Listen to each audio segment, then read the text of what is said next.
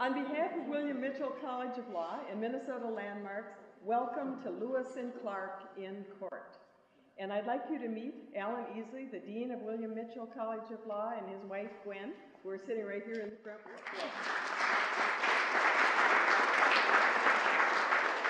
And William Mitchell is our sponsor tonight. Our performance is a reenactment of a trial that was heard in December of 1953. We do this to honor landmarks past as the federal courts building. The judge in the case was Gunnar Nordby, and the case obviously intrigued him. I'm going to quote from what he wrote after the trial. Perhaps no episode in the annals of American history has more vividly captured the imagination of the people of this nation than the Lewis and Clark expedition in the years 1804 to 1806. Some 4,000 miles from the mouth of the Missouri River to the Pacific Ocean and back.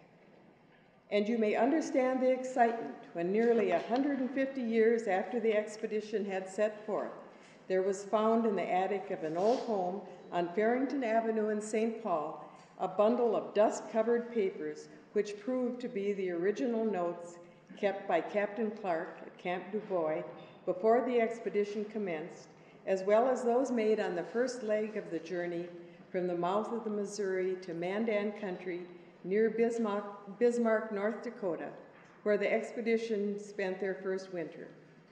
And Judge Nordby continued, and in what manner did these precious documents happen to be resting in the St. Paul home in which General Hammond, a distinguished Civil War general, had lived for many years?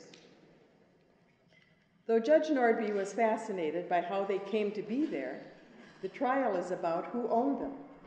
After the death of the general, his granddaughter turned the papers over to the Minnesota Historical Society, and they claimed ownership, asserting that his granddaughter had given the papers to them. The rest of the Hammond family claimed they belonged to all of the general's heirs, and that the granddaughter had no authority to give them to the Historical Society. The federal government claimed they belonged to them, since they were the official papers prepared by a government employee carrying out a presidential directive. These conflicting arguments brought the parties to Judge Nordby's courtroom. You will notice a side play going on, and you might be concerned that it will disturb the trial. But don't worry about that, because General Hammond, President Jefferson, and William Clark are ghosts, and only you and I can hear or see them.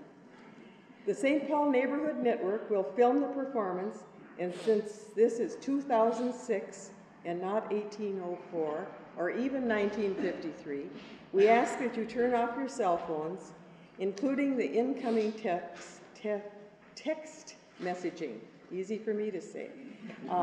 Even if they do not ring, the messages make bing bing noises in the sound system. After the show, you're invited to a wine and dessert reception in courtroom 430 right upstairs. Now let's see how Judge Nordby sorted out the ownership of what he called these precious documents. And where are our actors?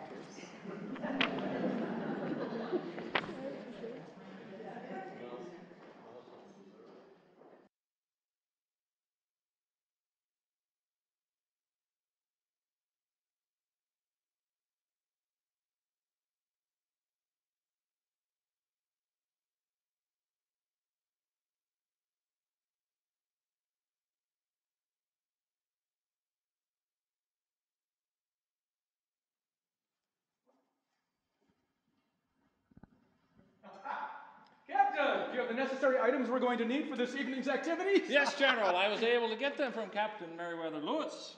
Captain Lewis, did you say? Whew. Who would have thought that anyone who gives such an appearance as a stuffed shirt would be thought to keep such items? Begging the General's pardon, I believe you are greatly underestimating my former colleague. There were stories I could tell you about Captain Lewis who would make the hair on the back of your neck stand straight up. Well, you're going to have to regale me with these tales someday. Oh, I bet they all relate to the stories of that grand excursion you two took. Yes, and some that happened before the jury. But, General, now, the matter at hand.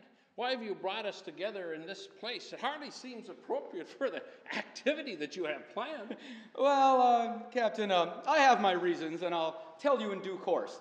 But first, we need to commandeer a table and some chairs here before the rest of our guests arrive. This should do pretty well here. Yeah, it's about here. But, General, aren't they going to use this table and these chairs for the trial or whatever activity is going to be taking place here? Don't worry about it, Captain. After all, remember, we're dead. I mean, they're not even going to notice we're here. I suppose you're right. But, I still feel awkward, as though like we're interfering, Oh, believe me when I tell you that when you find out the matter that is going to be argued here today, you will not think that we are interfering. Who is the third person that we are expecting? Well, Captain, it is your old boss. Oh, Captain Meriwether Lewis. No. No? No. The Commander-in-Chief. The President? The Right Honorable Thomas Jefferson of Virginia. So, General, the suspense is now starting to get to me. What matter of what significance could possibly bring you, me, and President Jefferson together here? All right, you're right, Captain. Enough is enough. It's time to tell you the real reason that we are here. Well, Captain, this all has to do with the field notes that you wrote during your famous expedition with Meriwether Lewis. Yes, now, these documents came into my possession many, many years later, and, they wound up in my old desk. Now, upon my death in 1890, the desk went to my daughter, Sophia. And then when she died last year in 1952, the desk then went to my grandchildren.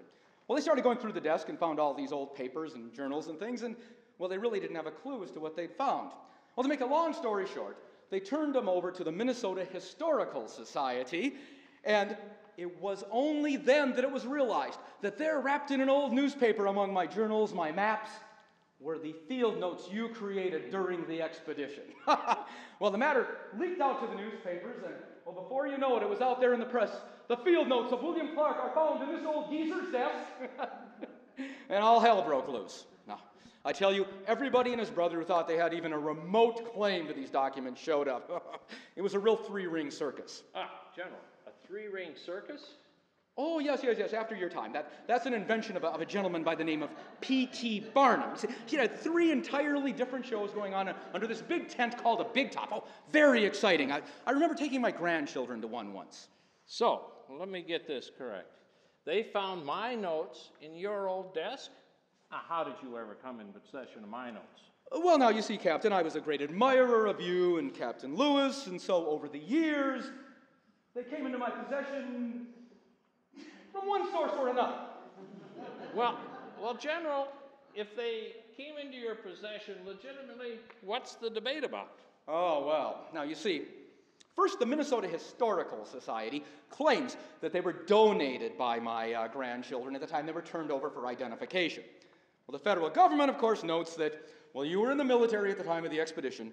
The expedition was a formal activity of the federal government, and more importantly, the federal government paid for the expedition.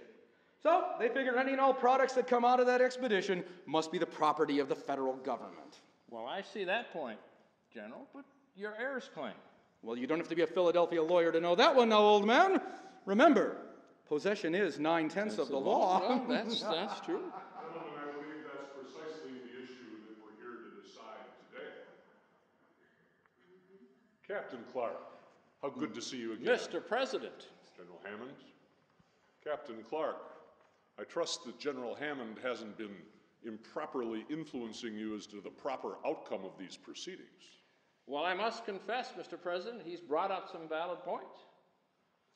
Were you not in the employment of the United States government when you went on this expedition? I was, sir. And did you not understand that when you went on this expedition, the product of that expedition, the maps, the charts, the field notes, became the property of the United States government by virtue of your employment? Well, I see your point, Mr. President.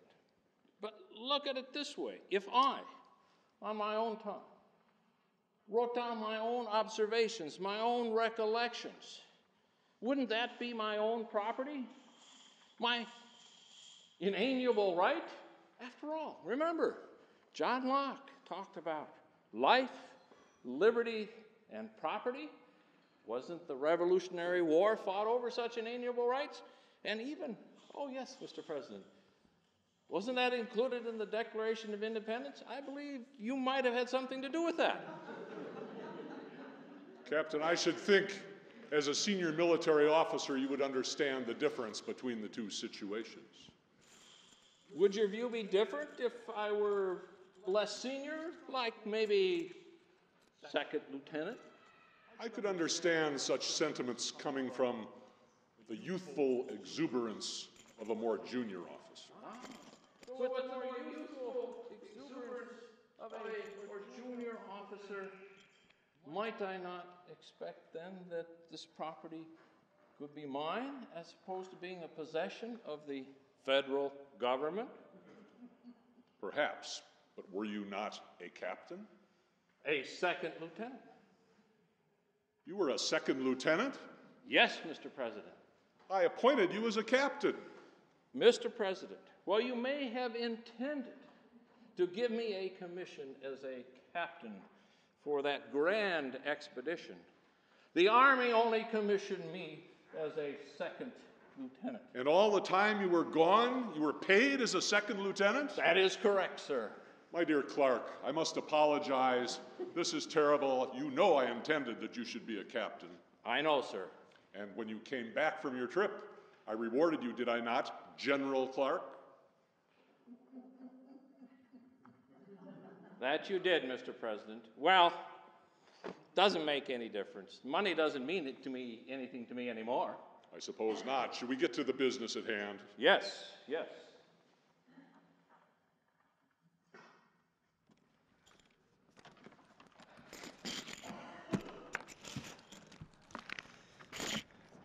Well, you know, Captain, I believe I heard a riddle the other day. Oh? Yes. What is it that you call a presidential cabinet? A what, sir? Presidential cabinet. That is a group of men who individually can do nothing, but as a group decide that nothing can be done. Hey, that's a good one, General. Yes. I heard a riddle myself. What's the difference between a general and an army mule? Give up? There are no stars on the shoulders of the mule.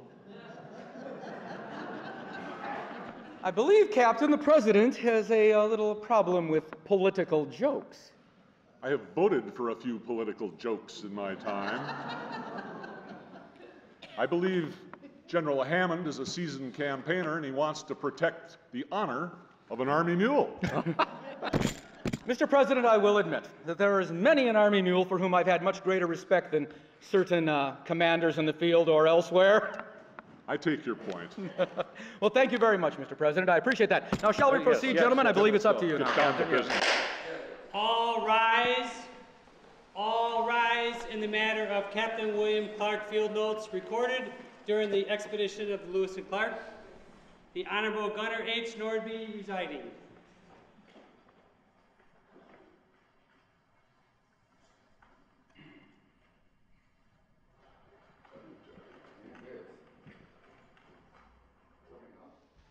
Please be seated.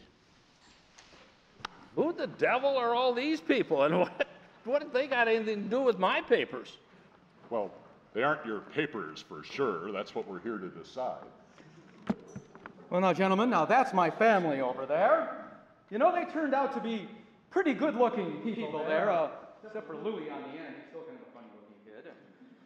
And then we have on the far end there, the attorney is Dermot Stanley from New York City. He's representing my grandchildren. And in the middle, Bergman Richards there. He's representing the Historical Society. And Cliff James for the government. What? Smart young lad. Well, what? None of my relatives wanted to get involved? Apparently not, Captain. Now, more importantly, it's your bid. Oh, yes. It's hereby stipulated desired that all of the evidence may be received in chambers. Questions that would elicit the content of the documents will not be asked without conference with the judge and counsel.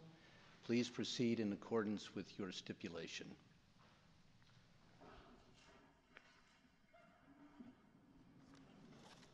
Good God, would they get to the point on this? Patience, John. You know, it's the trait of lawyers.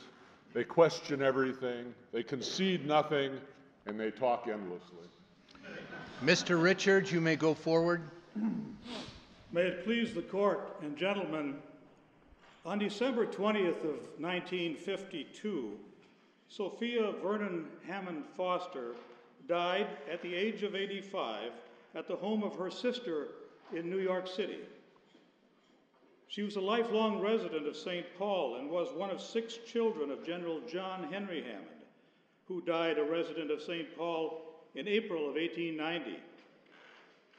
On March 19th of 1953, the St. Paul Dispatch carried a story announcing the identification of certain papers as original field notes of the Lewis and Clark expedition. These notes had been found in the attic of the Foster family home and turned over to Miss Lucille Kane of the Minnesota Historical Society for study and identification. Mrs. Foster's daughter, Mrs. Vitlaseal, who had returned to St. Paul for the purpose of settling her mother's estate, had come across a dusty packet of material wrapped in an old newspaper in a desk in the attic which had once belonged to General Hammond. He was her grandfather. Your Honor, I call Miss Lucille M. Kane.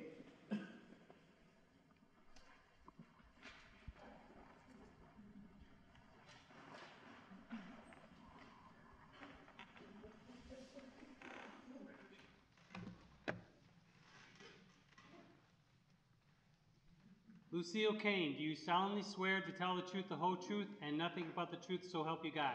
I do.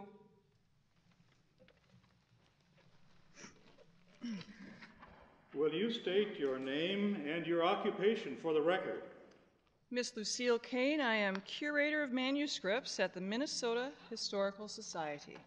And were you the curator of manuscripts through the month of January and the following months in 1953? Yes, sir.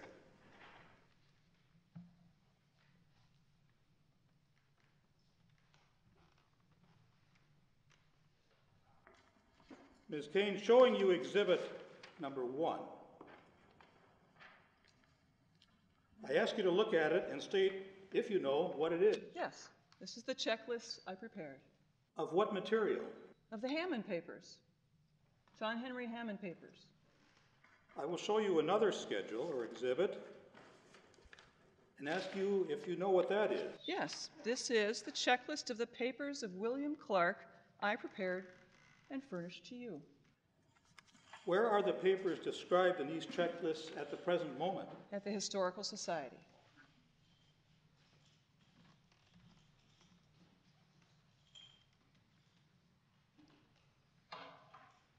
And where and when did you first see them? I first saw them on January 7, 1953. Would that be at 117 Farrington Avenue in St. Paul? Yes. Mrs. Vitlaseal contacted me on January 5th. I went to the home on January 7th. She conducted me to the attic, gave me a packing box, and then she showed me the papers, the location of the papers in which the Historical Society may have an interest. What was the general character or nature of the papers which you thus unpacked in the attic? Well, first I unpacked the large desk of General Hammond. And secondly, I unpacked the top of the desk. And in the third place, I unpacked some cartons.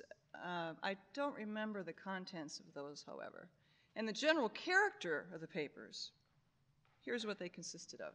Letters, letterpress book, memoranda, notebooks, and the Clark notes. Now, of course, you did not know at that time that they were the Clark Notes. Well, no, sir. How did they present themselves to you? Visually. At that time, the papers were in a large desk. They were packed compactly but unevenly in drawers and pigeonholes. The papers in the desk top, however, were packed loosely, which is what drew my attention to a compact bundle that contained the Clark Notes.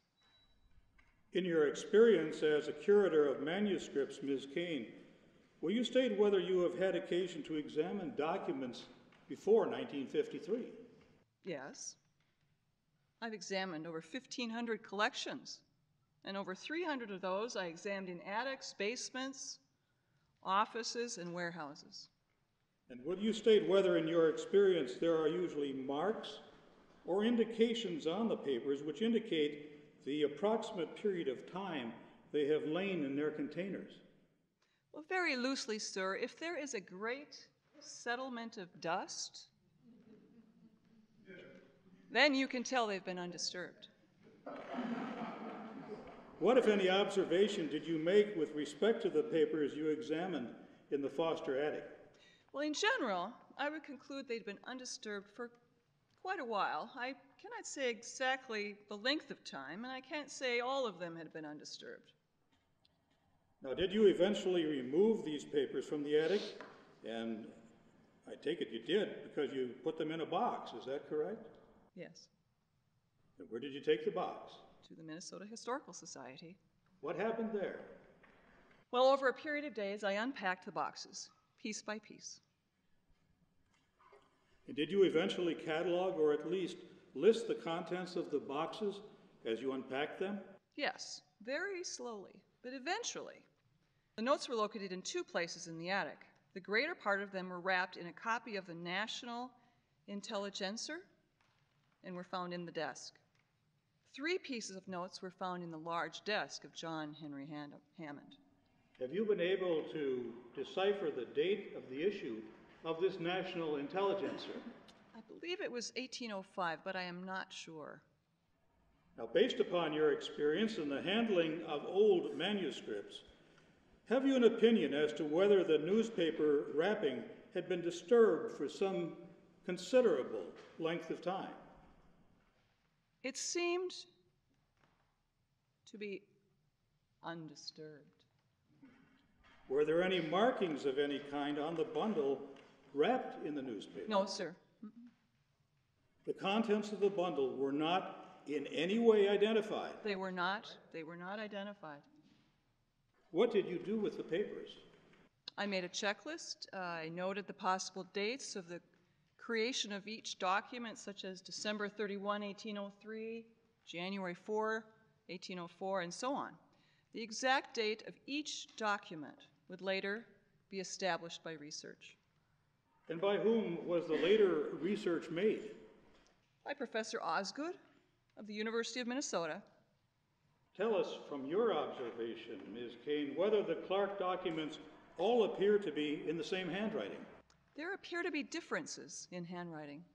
Are you able to indicate now how many different handwritings you recognize?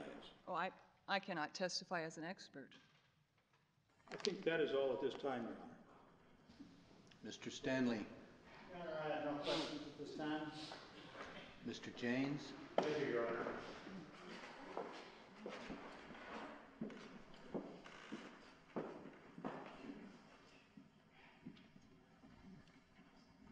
Ms. Kane, I believe you said you were asked in a conversation by Ms. Vitlisel to attend to the late Miss Foster's home, and you went there as a result of this conversation, and in fact, she was present while you were in the house, isn't that correct? Yes, sir. And did that conversation include both items of furniture that you have referred to here today? Yes, it did. Was it an open piece of furniture with a closed door? I think there was a door, but I do not recall exactly. And in this bundle of papers, which were wrapped in this National Intelligencer, the newspaper that is in evidence, is that in which they were wrapped? Yes. And among these papers, were there any other papers in the container? Well, yes, a good many papers of General Hammond. And among General Hammond's papers that you found there, were there some letterpressed books of General Hammond? Yes, sir. And have you studied these documents? Oh, I've read them for purposes of cataloging only. And in those documents, is there any correspondence or letterpress copies of correspondence which originated in Lawrence, Kansas? That I do not remember. From the work that you've done and your memory of it, could there have been a matter that you have seen that might have originated at Lawrence, Kansas, in the letterpress documents that you referred to? Well, yes. My testimony does not exclude that possibility. Thank you, Ms. Kane. Thank you, Ms. Kane. You're excused.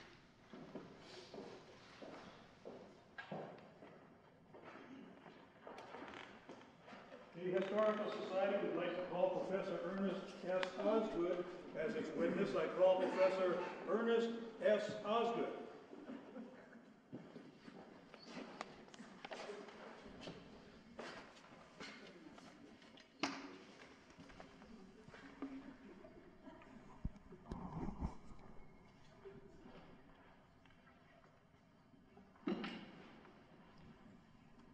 Ernest Osgood, do you solemnly swear to tell the truth, the whole truth, and nothing but the truth, so help you God? I do.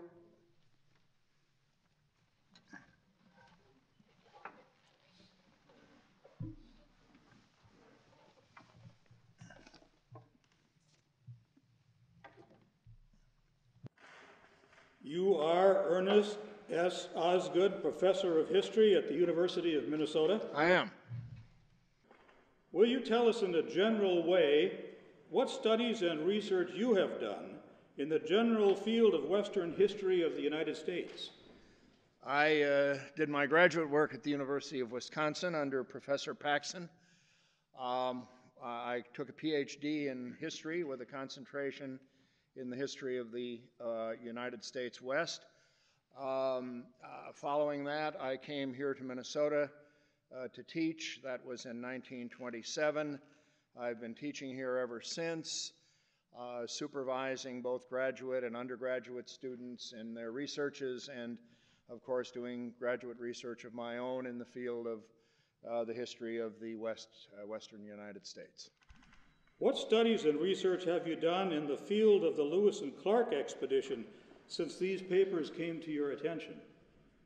Well, I spent approximately 3 years working on these papers after Ms. Kane asked me to take charge of them, organizing them, indexing them,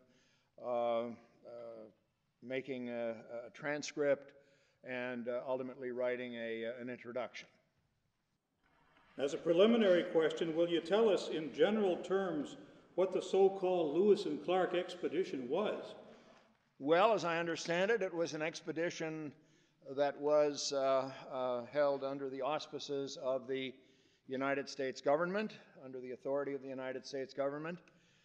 It was under the command of two military officers, Captain Meriwether Lewis and William Clark. And here I have to say that Clark, although he did have a commission, it was not a captaincy, although his friend Meriwether Lewis was pleased to call him Captain Clark. The purpose of the expedition was to proceed up the Missouri River to its source, then to pass through the mountain passes and go down the Columbia River. And upon reaching the mouth of the Columbia River, to return in approximately the same path, bringing whatever information that they could gather during the course of that trip. And the government was delighted to pay me at the rate of a second lieutenant for that whole duration of that expedition. Yes, yes, Captain, you've made that point several times. At the time of their expedition, were Lewis and Clark officers in the regular United States Army? Well, Captain Lewis had been an officer since the 1790s in the regular Army, in the infantry of the United States Army. Clark had had a commission in a Ranger battalion during the period when Anthony Wayne was involved in his expeditions. That was about 1791 to 1795, something like that. And shortly after that, 1796, 97, somewhere in there, Clark resigned his commission and then was given a commission again when he was chosen for this particular job. And as I said, however, he only got a second lieutenant's commission. He See, didn't Mr. get a President, captain's. everybody knew but you. Yes, Clark, yes, yes, yes. I've already apologized. What more do you expect? Are we still playing poker, gentlemen? State whether the expedition by Lewis and Clark was made pursuant to an order by their superior officer. Oh, yes, yes, it was. Sure. Pursuant to whose order was it made? The boss himself, the president, Thomas Jefferson. Do you know whether that order of President Jefferson was authorized by an act of Congress? Well, that's a little difficult question to answer because at the time that the president sent a message to Congress, it was a secret message because at that time the United States had not yet acquired Louisiana from the French. So technically he was contemplating going into land that was under the control of a foreign sovereign. But Congress, he asked for money to support such an expedition, and Congress did appropriate some money. I'm not a lawyer or constitutional scholar. I don't know whether that would constitute authorization or not. When Congress appropriates the money, that's authorization. That settles the issue of who owns these papers. Not necessarily so, Mr. President. As your beloved predecessor, John Adams, once said, one useless man is a disgrace, two useless men are a law firm, and three or more, well, they become a Congress. Don't quote Adams to me. I heard enough from him when I was alive.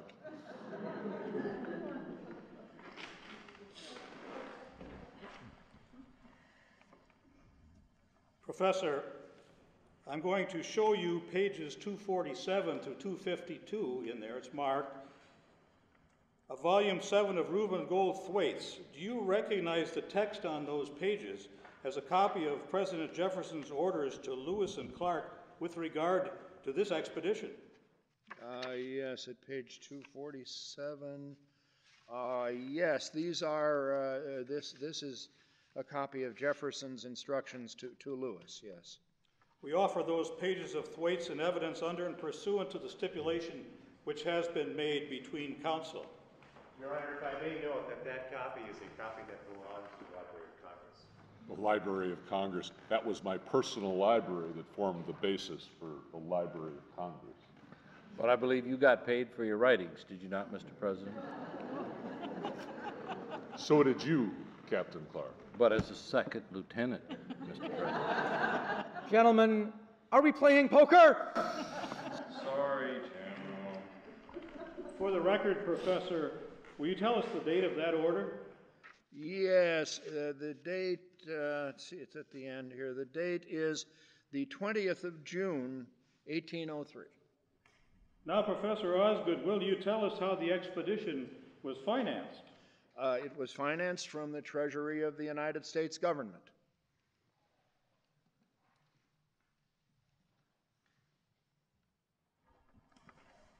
Professor, I'm going to hand you this. Call your attention, it's marked in there. An act of Congress of February 28, 1803, two statutes at large, page 206, reading as follows.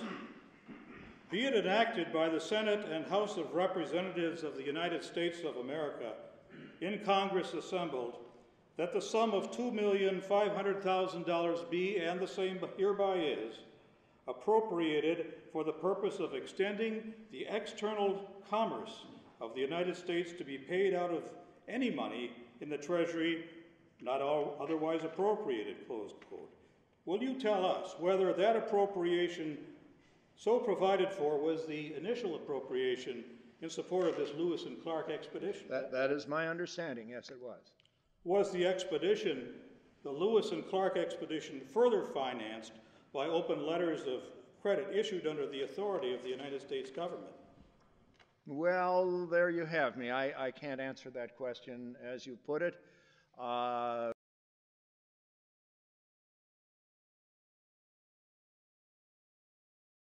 National Archives. I can't say as you've asked.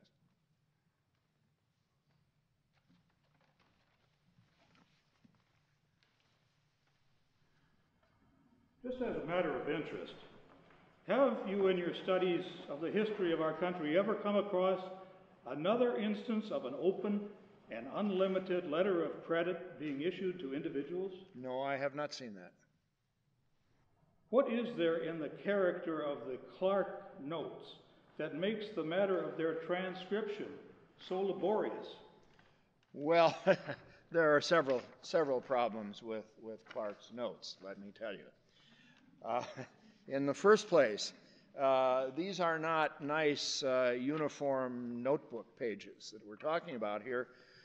They're pieces of various sizes. They're all the way from small pieces about the size of a postcard on up to the largest piece, which is about like this, about maybe 20 by 30 inches.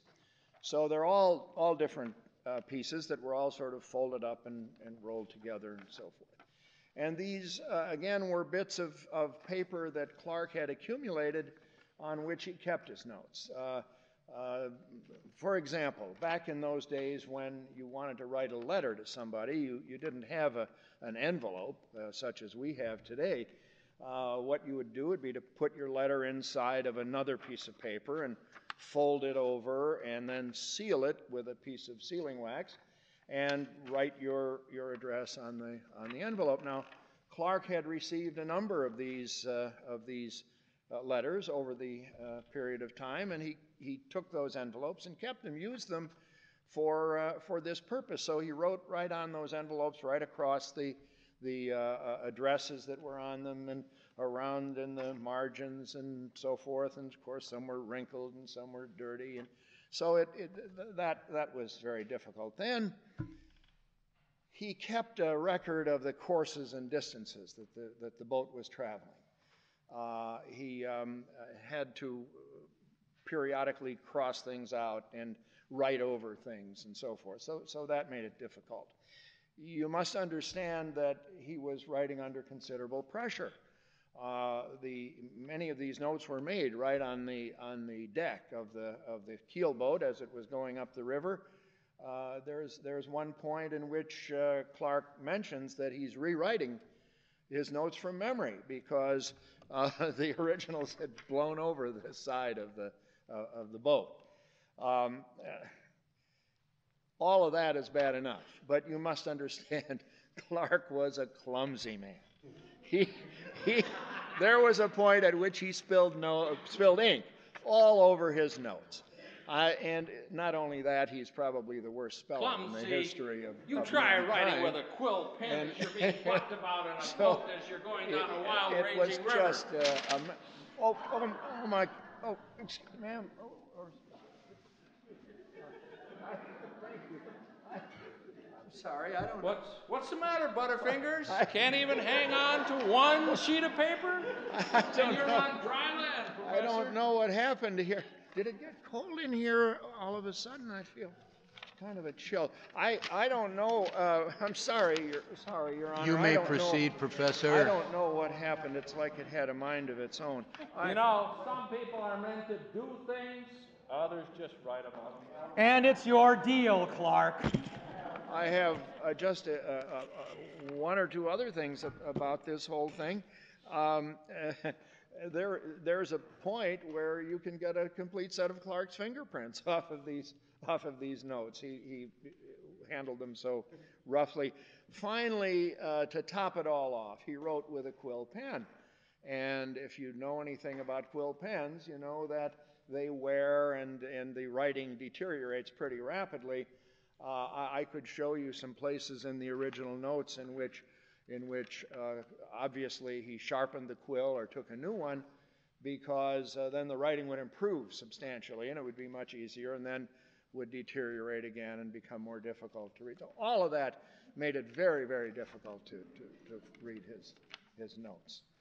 To what extent are you familiar with the handwriting of Captains Lewis and Clark? Well, I had seen Clark's handwriting in the Indian Bureau papers some years ago in Washington. I was quite familiar with it at that time, and when I saw these notes, when Ms. Kane asked me to look at these, I immediately could tell both from the internal evidence and from the handwriting that this had to be Clark's handwriting. These had to be Clark's notes. Now, I should say there were one or two places where the entries were made by Captain Lewis rather than Captain Clark, but did that while Clark was out hunting or something, I guess. Damn right. You know, someone had to hunt and provide food for the expedition. You know, Lewis, scientist that he was, you know, he couldn't hit the broad side of a barn. Yeah. Okay. I guess that's all, Your Honor. Mr. Janes. Thank you, Your Honor.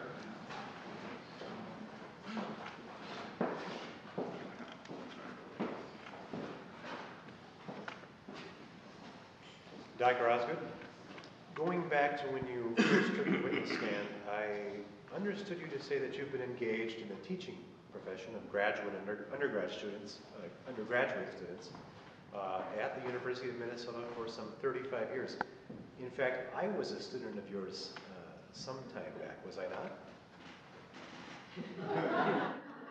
Yes, James, you were a student, not a very good one, I might say. Yes, I would guess that was about 1935. Am I right on that? You're partially correct, Professor. Very good. As a historian, have you heard anything in regard to these Lewis and Clark papers being at the Kansas Historical Society? Well, I have seen the guide that the Kansas Historical Society publishes. It doesn't refer to Lewis and Clark papers, but it does show that there are papers generated while Clark was involved as superintendent of what they call the Western Superintendency of the Indian Bureau. Which at what time was located in Lawrence, Kansas, isn't that right? Well, you see, when Clark was the director, he continued, let's see, he didn't give it up until he died, which I guess he had no choice at that point. But that was in St. Louis at that time. Professor, the superintendency was at one time located at Lawrence, Kansas.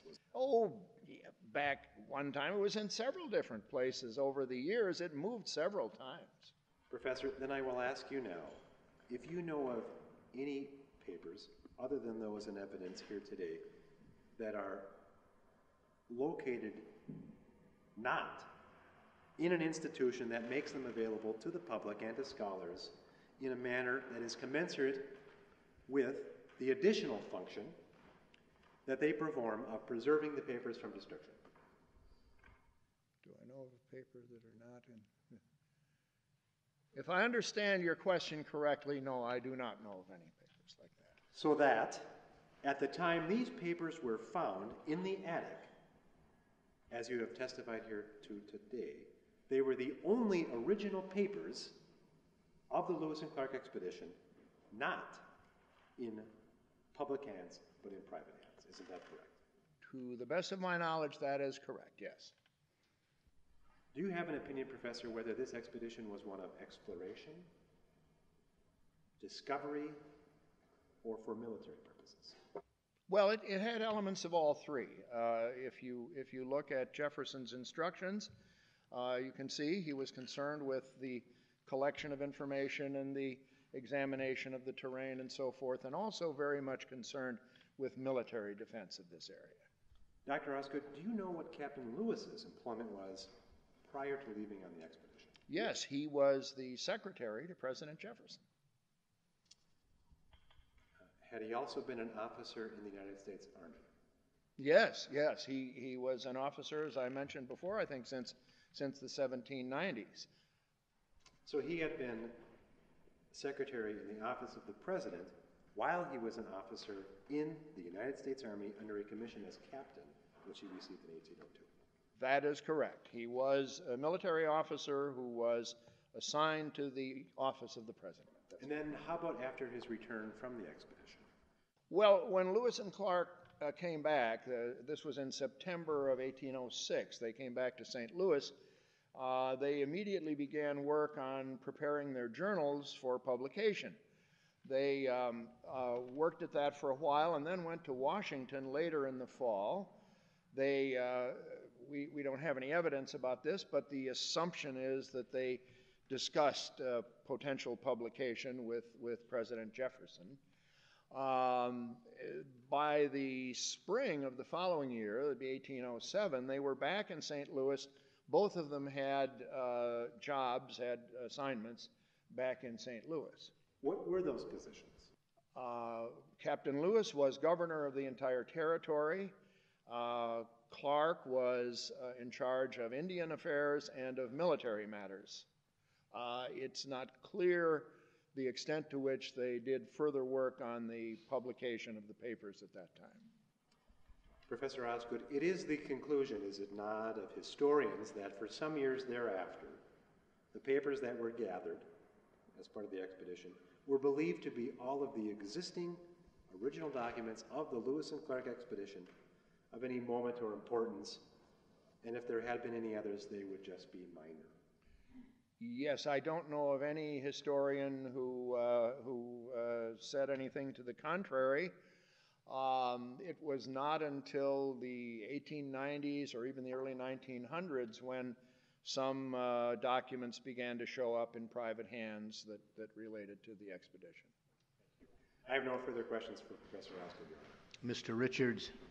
Your Honor, I rest. Thank you, Professor Osgood. You may step down.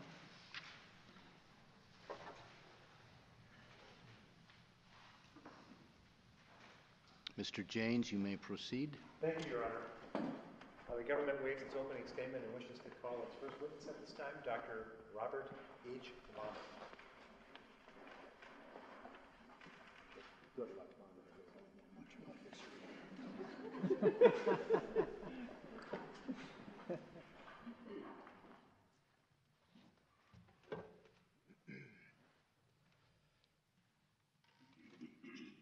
Robert Baumer, do you solemnly swear to tell the truth, the whole truth, and nothing but the truth, so help you God? I do.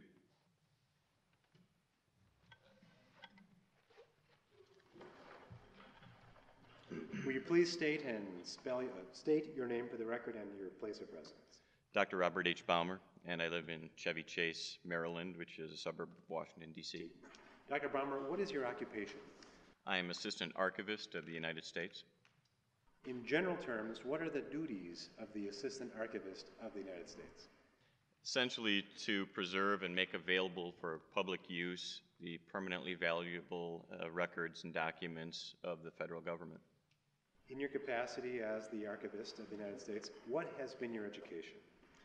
I have a doctoral degree from the University of Minnesota in history, and I've also attended the universities of Colorado and California. In fact, weren't you a student of Professor Osgood, who has testified here today? Yes, as a matter of fact, I was. You were also present at Dr. Osgood's testimony and throughout this trial, have not? Yes, I was.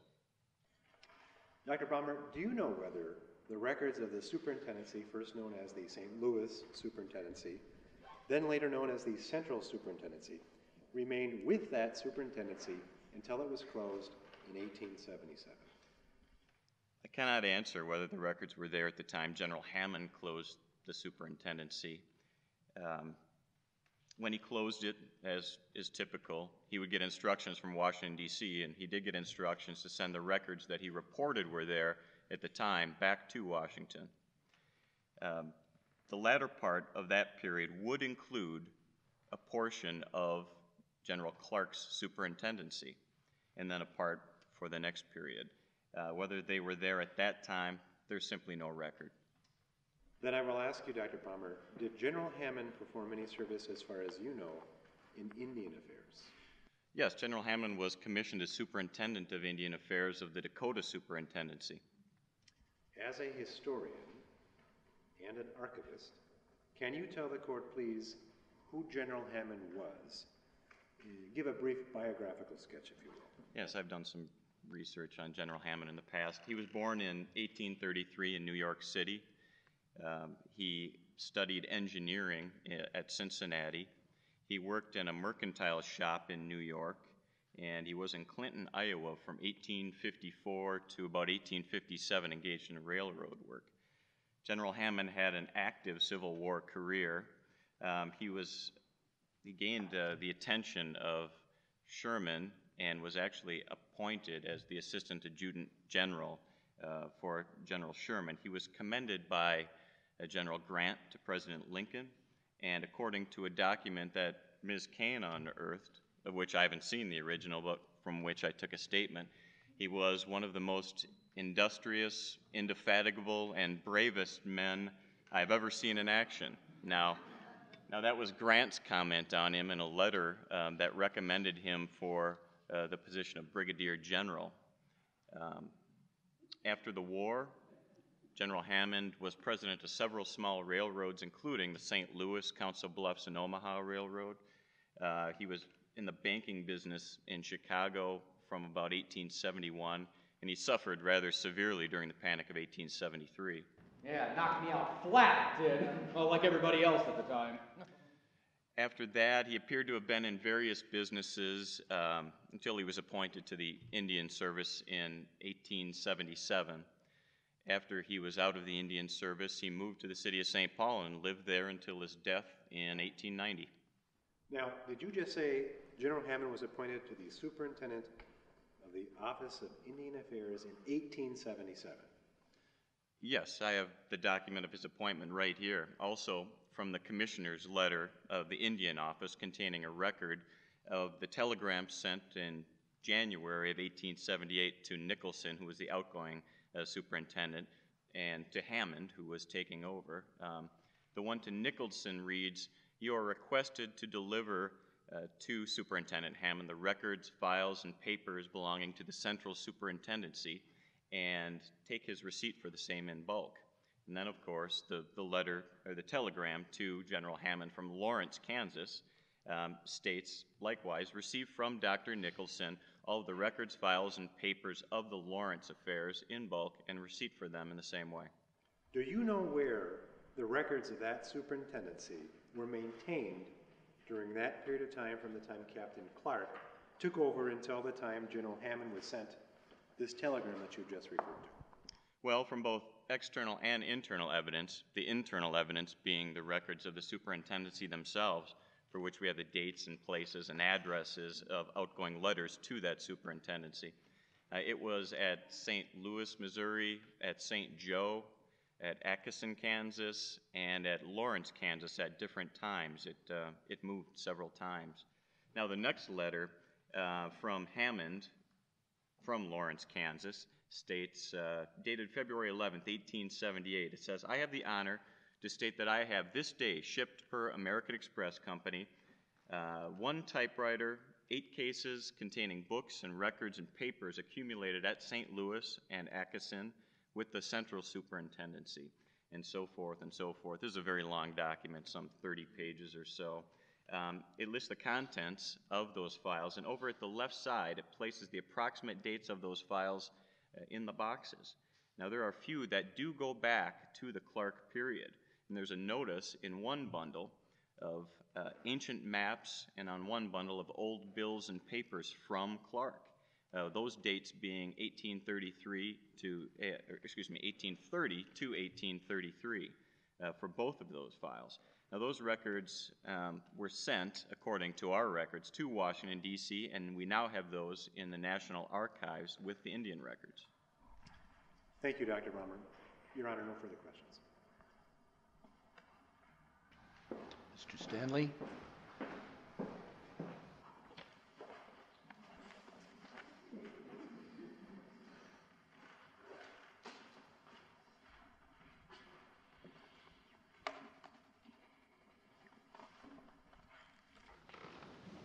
Now, you just gave us an outline of General Hammond and his career at various places, but you omitted to state that he at one time lived in Louisville. Is that not the case? I don't know he lived there. He was there towards the end of the Civil War. I believe he was a commander of a hospital or a camp or something of that nature. He was there for several months, maybe a year. I haven't been asked to do a detailed study of the general's career. Do you know that when General Clark's family was in Louisville, that members of General Hammond's family were there also? The end of the Civil War? No.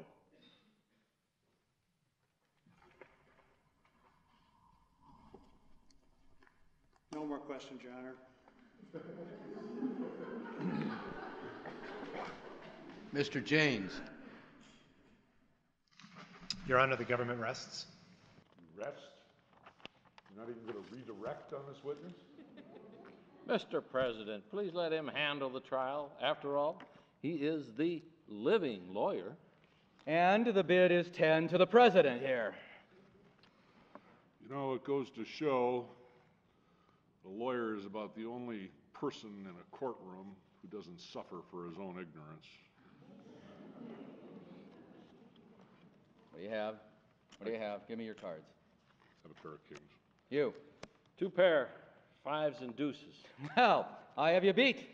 Aces and 8s, 2 pairs. Oh, how appropriate. The dead man's hand. Dead man's hand? Yeah. What does that mean? I think that must have come after us. Yes. That would be after your time. That's more from my era. See, this actually refers to a rather colorful character, a lawman by the name of James Butler Hickok. Well, now, you see, when he was shot to death, he was playing poker, and he was holding a pair of aces and a pair of 8s, now forever known as the dead man's hand. Dr. Balmer, thank you. You are excused. Mr. Stanley, you may proceed.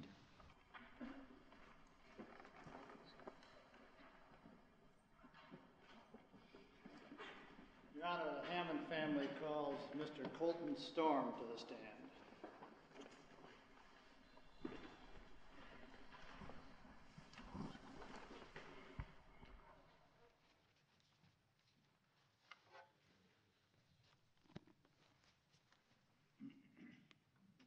Colton Storm, do you solemnly swear to tell the truth, the whole truth, and nothing but the truth, so help you God? I do.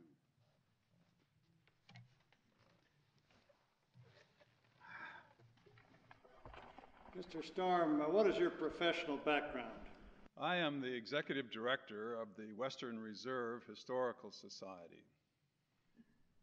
And what has been your professional history prior to becoming director of the Western Reserve Historical Society? Well, I graduated from Oberlin College with a bachelor's degree.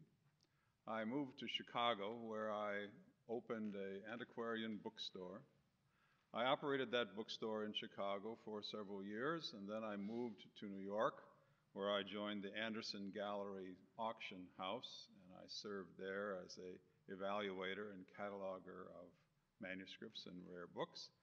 Then an associate and I opened another antiquarian bookstore in New York, and we operated that through the end of the 30s, and in 1942, I moved from there to the Clements Library, which you may know is one of the premier libraries with a collection of Americana, and I served as a manuscript curator there and evaluator of materials until 1954, when I became the executive director of the Western Reserve Historical Society.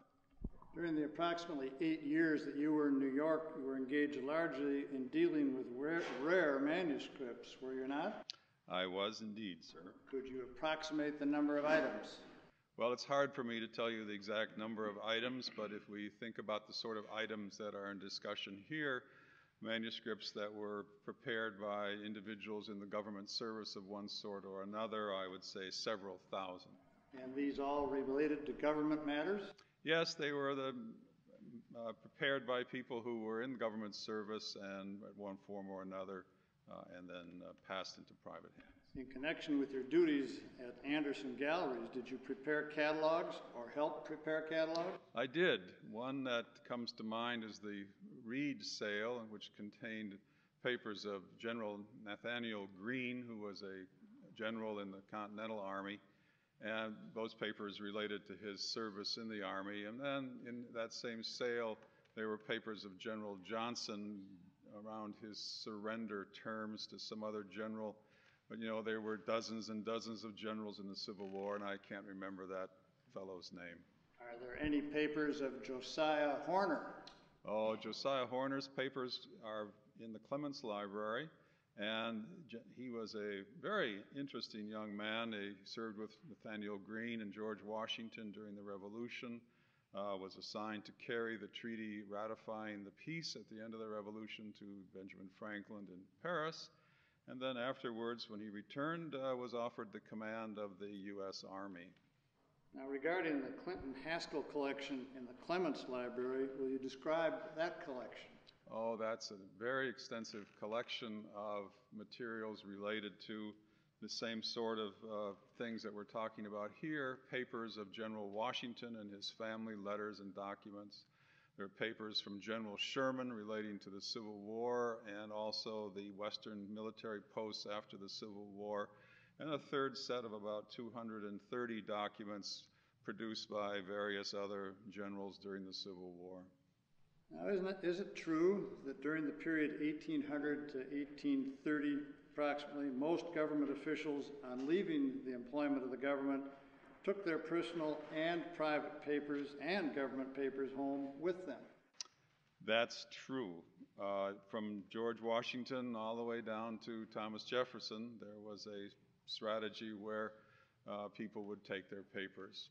The primary rationale for that is that the president not only was the chief executive of the government, but also the head of the political party, and as such would have papers that would be his. And in addition, people he appointed, cabinet officials and other executives, would be his political advisors. They would also have the same power to take papers that they prepared during their work in the government that they did not think were necessary.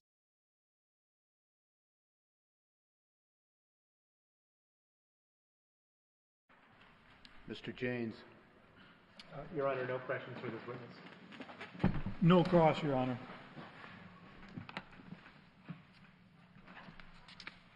Thank you, Mr. Storm. You are excused.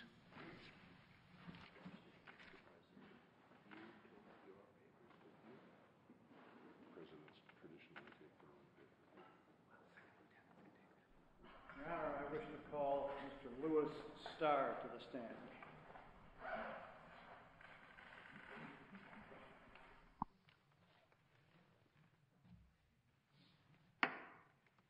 Louis Starr, do you solemnly swear to tell the truth, the whole truth, and nothing but the truth, so help you God? I do.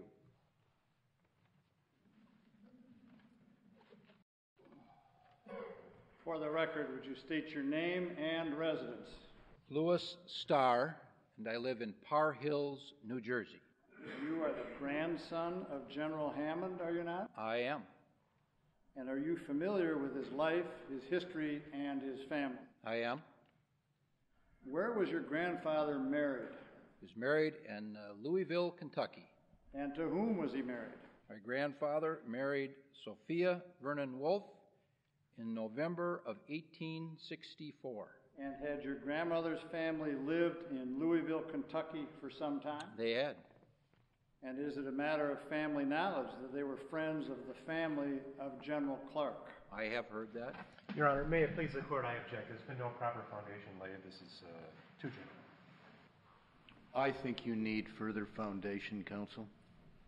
Did your grandfather live in Louisville for any length of time? He was there frequently and did live in Louisville. How long, approximately? Oh, it was for an extended period, several years anyway. And do you know what his occupation was for the next several years after he was married? Yes, he served in the Union forces with General Sherman. How long did he remain in the Union forces? Until the end of the war. No more questions, Your Honor. That's one smart attorney now. Now, who would have thought it was vaguely possible that I might have gotten those documents from my wife's family? You know, the grandson turned out pretty good, too, even if he did get stuck with my nose. But, you know, there's some hope for the future yet. There's no better way to exercise the imagination than the study of law. No artist has ever interpreted nature more freely than a lawyer interprets the truth.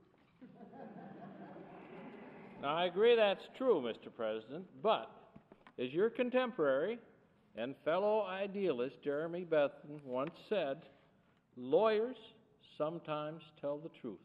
They'll do anything to win a case. Mr. Starr, after the war, where did General Hammond go?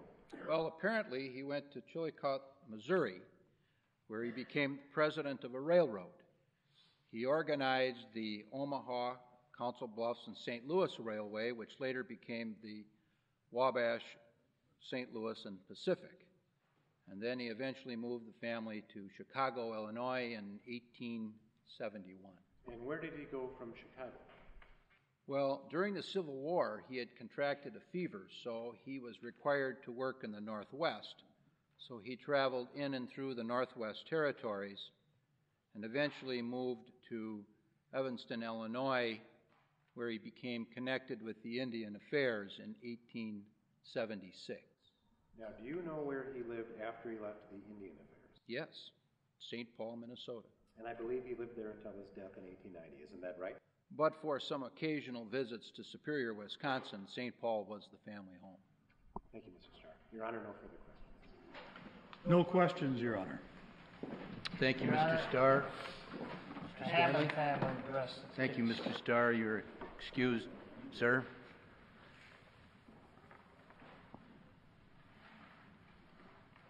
Gentlemen, time has come for closing statements.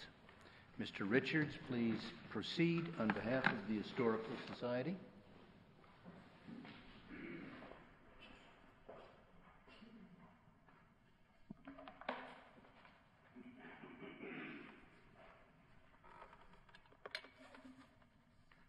Your Honor, the position of the Historical Society is simple. It is not concerned with the minutiae of the chain of ownership of these papers, but as stewards of our vital history and with a duty to maintain this for generations, the Historical Society believes that these documents should be preserved and be available to the public for viewing. These notes reference in themselves an actual part of the record of an event that was part of one of the most significant events of our nation's history. To lock them up so that future generations cannot witness for themselves the actual records of these great men would be a great injustice. And be a great injustice to this assembled body and to the nation as a whole. Thank you, Mr. Richards. Mr. Janes, on behalf of the United States government. Thank you, Your Honor.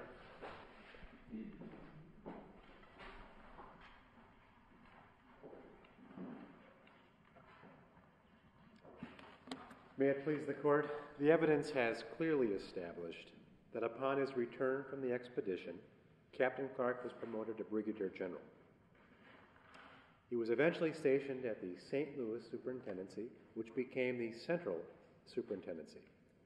In 1877, General Hammond was appointed to the same post as General Clark and remained there until its closing. General Hammond's final job was to close it down and to forward any and all records to Washington, D.C. Testimony has clearly shown that those records would have included documents from the time when General Clark was stationed there. As the Assistant Archivist, Dr. Romer, stated moments ago, those are the exact type of documents that are normally kept by the government in the archives because they belong to the people of the United States. On behalf of the United States government, I respectfully request that this court return those documents to the people of the United States of America. Thank you, Your Honor. Thank you, Mr. James. Mr. Stanley, on behalf of the Hammond family.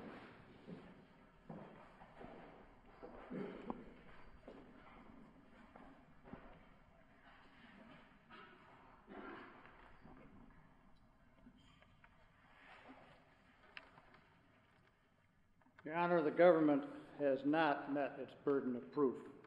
First, it has failed to establish the documents were even part of the documents that were at the St. Louis Superintendency when General Hammond closed it. Second, the testimony clearly establishes that the documents that were prepared when individuals were employed by the United States government have in fact been bought and sold as a commodity on the open market.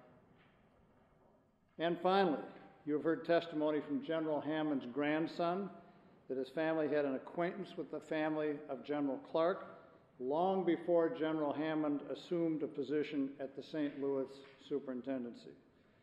General Hammond could have therefore come into possession of these documents through his family rather than military service. The government has not established that General Hammond obtained these documents through discharge of his duties as an agent of the United States government, and I respectfully request that this court rule in favor of the Hammond family and return the property to them.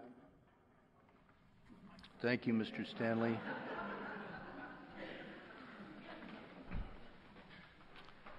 Ladies and gentlemen, this has been a most interesting case to hear. While my formal written opinion will not be published for some time, I am prepared to give my oral opinion at this time. The government has the burden of proving its case, and in its brief, it makes two essential points. The first is that General Hammond had these papers in his possession unauthorized and illegally. The second point is that even if he had them in his possession properly and in accordance with law, they were the property of the United States government because they were made in the course of a military expedition funded by the United States Congress at the request of the U.S. President and contained information that was the very essence of this expedition. Now, the Hammonds' brief goes on beyond mere summation. The Hammonds have done a very thorough and intensive job in researching the information collected on this expedition, and the Hammonds have proven that the notes made by General Clark after the expedition left the staging base on the Dubois River contained information that was duplicated almost fact for fact in the final journals of this expedition turned over to the Congress and the President upon completion of the expedition. The Hammonds go on to argue that these papers must be judged by the standard of the day that they were prepared, that is, in the early 1800s, not by today's standards where they would be valuable for historical research or of inestimable value as collector's items. In 1806, the Hammonds argue these papers were of no value because they contained the same information that was in the final journals of the expedition. Now, certainly every inference to be drawn from the testimony in this case leads to the conclusion that Captain Clark believed these papers were his own personal property. And certainly the papers that were prepared prior to the time that the expedition left the Dubois River staging basin, these were nothing but notes of his conversations with Lewis and general discussions about matters that went on of an ordinary day-to-day type of conversation. The government was not interested in these notes at that time. It is the Hammonds' argument that these must be measured by the standard of the day that they created, and that argument is the theory that I adopt in deciding this case. Now, it is certainly tenable that the government's argument that these papers came into the possession of Captain Clark or General Hammond, excuse me, in an unauthorized way. But the evidence is so sketchy and so untenable that I cannot base findings of fact based upon this evidence. And therefore, in conclusion, it is my opinion that the government has failed to sustain its burden of proof and that my order must be entered in favor of the Hammonds. I wish you all a very Merry Christmas and a very Happy New Year. Well, too bad, Mr. President. Looks like you lose this one. Voltaire said, "I've never been ruined but twice in my life. Once when I lost a lawsuit, and another time when I won one."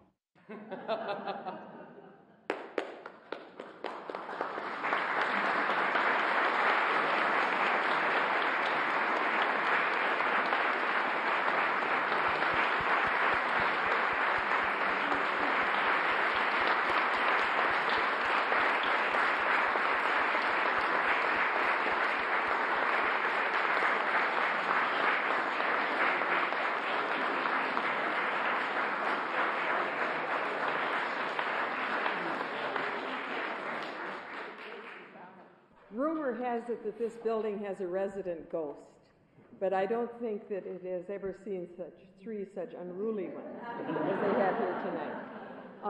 The government appealed Judge Nordby's decision, but the Court of Appeals agreed with the District Court. And today those notes are in the Beneke Library at Yale University. Frederick Beneke, a private collector from New York, purchased the notes from grandson Louis Starr and donated them to Yale. And today you can view them online if you would like to do that. Is Amy here? I want to introduce the executive director. There she is, of Landmark, Minnesota Landmark.